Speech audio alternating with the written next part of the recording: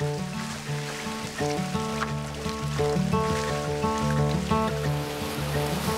met Amber for the first time at the Tides Tavern, out on the deck on a beautiful day. I've said before, which sounds a little cheesy, but she just is a sparkly person. And she was just so lovely to talk to, and we chatted and while she was serving us, and just was really lovely. And so that's when I sent the message to Casey saying that I thought Amber was going to be Tyler's future wife. I have been searching all of my days. You got to understand that the Tides is just this most amazing place. And so I'm sitting on the deck, and here comes Amber. And like Lynn said, I mean, she's got a radiance about her, like instantly. I said to her, I understand you're my son's future wife. And then they asked me, are you single? They kind of laughed and said, well, we think that you're going to marry our son. And my first thought was like, who are these people? What's wrong with this guy that they need his parents out here? You know, like, so I was just kind of like, oh, right. How are you doing there? And most women, I think, would kind of go, whoa. I kind of jabbed. Lynn was horrified. Great.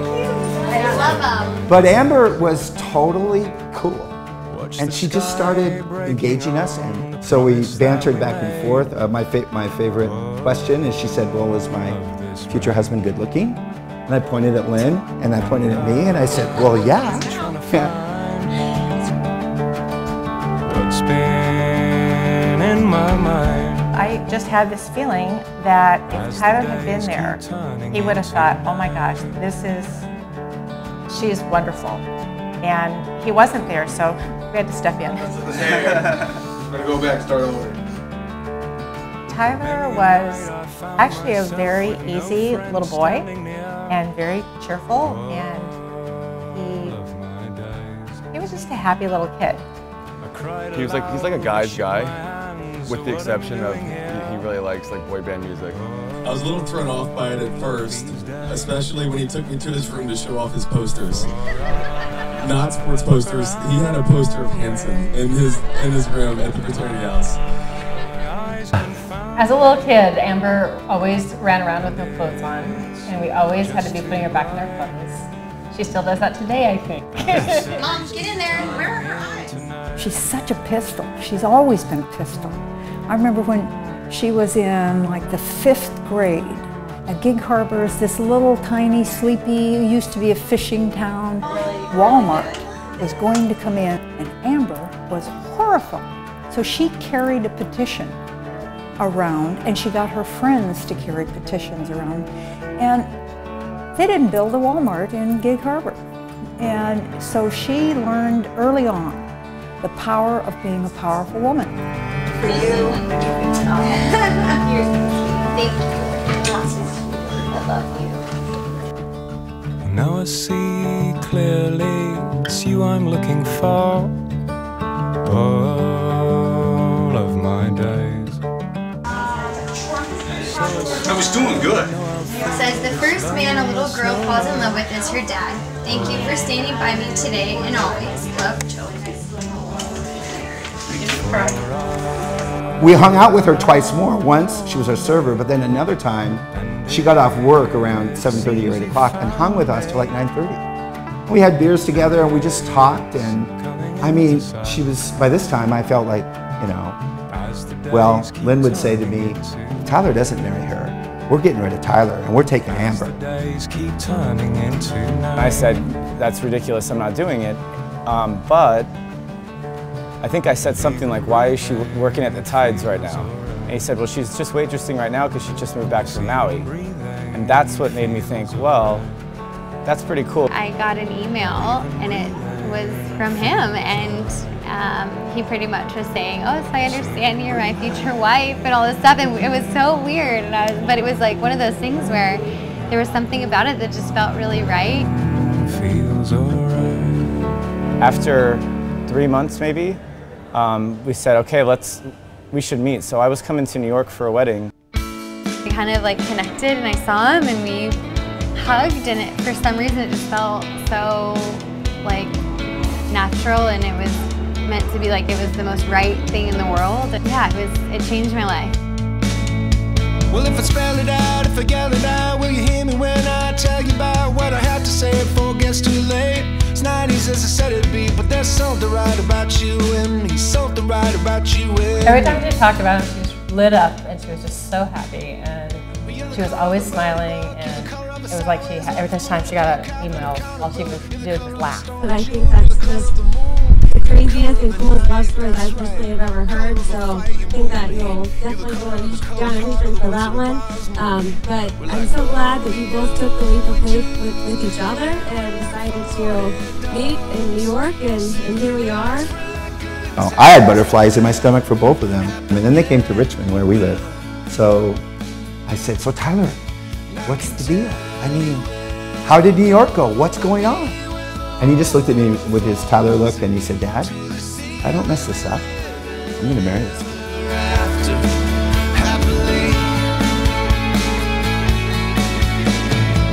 All the boys taking you for granted, tell you what the one with the eyes all slanted. I don't like the way they look at you. I don't like the way they talk to. I don't like the way they talk to you. I wouldn't let them talk to you like that. People have been asking me, how you doing? But the truth is that I don't feel as though I'm losing my daughter. I feel that I'm gaining another problem. I mean, same thing. We got too much life to taste. We're like Romeo and Juliet and 40 dogs. Cigarettes were like good times. Oh no,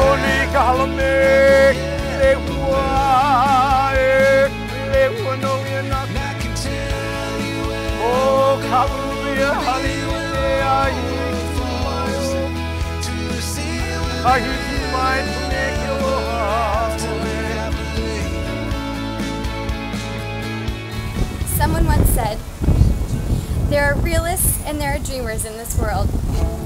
You think the dreamers would find the dreamers, and the realists would find the realists. But more often than not, the opposite is true. You see, the dreamers need the realists to keep them from soaring too close to the sun. And the realists, well, without the dreamers, they might never get off the ground. Thank you, love, for always being my realist, while also supporting my dreams no matter how crazy they may be. I promise to help you love life, to encourage, celebrate, and support the big and the small, to weather the storms that will inevitably face us, as we all know that even after the darkest nights, the sun will always rise. I want to travel the world with you and watch a million sunsets by your side. I will do my best to be an amazing mom to our kids and will always show them how much I love their dad. Although you might be our realist, I promise to always give you wings and encourage you to fly. All you want to do is fall asleep. It's my honor and privilege to pronounce you to be husband and wife. I consider your vows of your marriage with a kiss. Think of me when you're driving down an empty highway. Ladies and gentlemen, it is an honor and a privilege to introduce Mr. and Mrs. Tyler and Amber Mickelson. When you see in such a thing of beauty, do you think of me? Think of me. I will find you. Amber and Tyler, there's so much love that I see in the two of you. I can't wait for you to start your married lives together as husband and wife. We both share a zest for life, for travel, friends. Just look at how many people we have here, how many people were on your wedding party. I think that says a lot about who you are as people. And I can't forget one really important detail that I think kind of binds them together and really was the reason that I was like, oh, these people are never going anywhere. They're going to be just married forever. Their love for their blankets. So we don't know. They both love their blankies.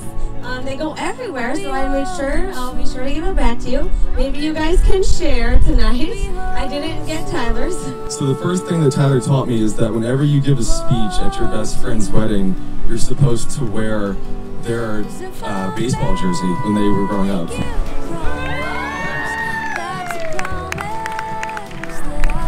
Another valuable lesson from Tyler is to appreciate the finer things in life. For example, here are a few requests he emailed my wife Kate and I regarding an upcoming stay at our apartment in New York. Hey Kate and Seth, looking forward to seeing you soon. Just want to lay out a few minor requests if that's okay. A, linens.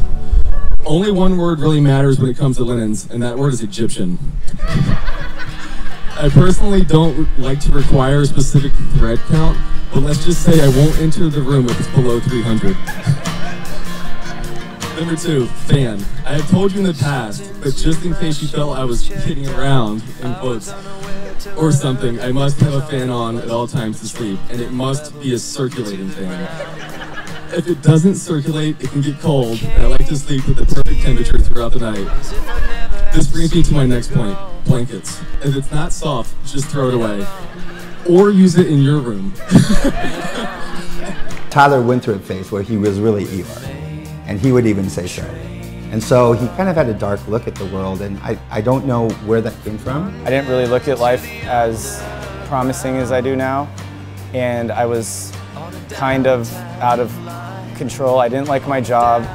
I didn't want to have a job. I didn't have any real motivation for a long time. But literally from the very first time we saw Amber and Tyler together, it was like we saw this transformation in our son. I feel sorry for her most of the time. She's definitely a challenge, but he's steady. I think he's very supportive. Yes, I think he compliments her well, very well. He's the most genuine person I've ever met in my life. He's so honest about who he is, and he's so deeply cares about his friends and family, and like puts them above anybody else. That Amber has been so awesome for him because she really has given him a much more positive outlook in life, and I think that is something that was always there, but that it's sort of returned.